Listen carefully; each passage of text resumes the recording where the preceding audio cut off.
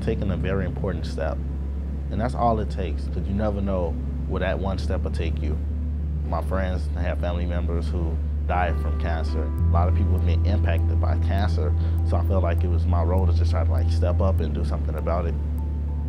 My love for science started in 5th grade. I was one of the few kids who was engaged. I knew from there I was going to do something science related. I really wanted to challenge myself, and it was just one of the things where I didn't really mind doing the work because I had such a passion for it.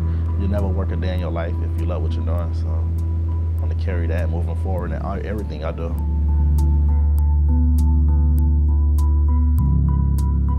This experiment focuses on how does aging affect your ability to initiate immunity given a particular pathogen such as colon cancer.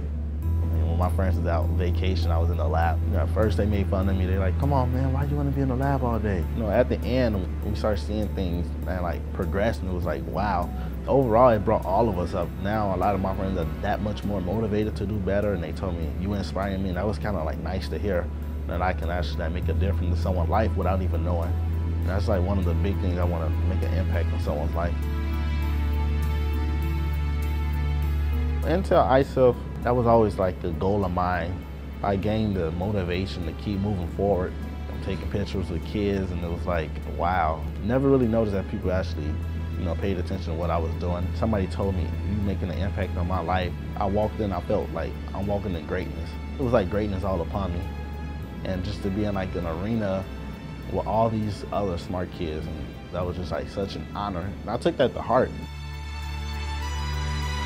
Now that I'm in college, I came into knowing that I want to be in contact with cancer researchers on campus. Before we do anything, we need to have a plan.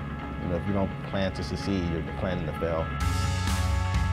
Eventually, I hope this research does in fact, increase people's survival rates of colon cancer. Hopefully, I can create a vaccine that's going to have a uniform population. I still have my journal to this day, and it was one of the things that I always look back on. The evidence is there, I did it.